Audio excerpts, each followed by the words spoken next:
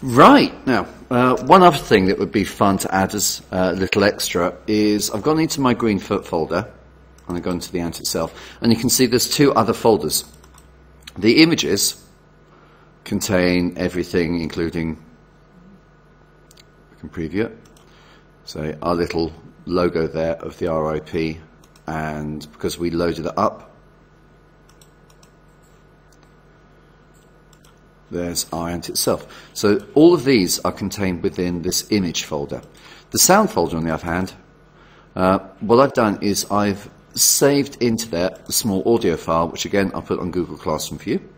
And if we play that,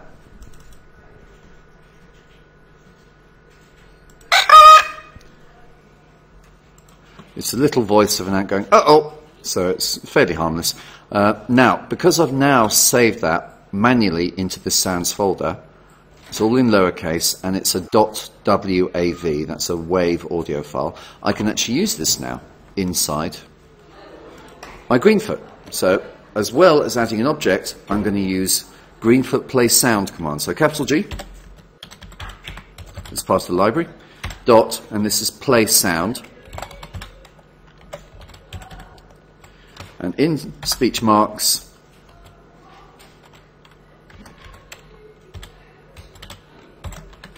the exact, oops, that's not it. There we go. The exact file name, including the .wav, because it's a WAV file for the sound. And what will happen now? Well, we'll test it. As we see.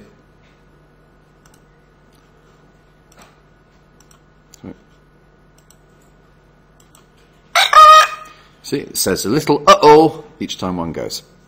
Right.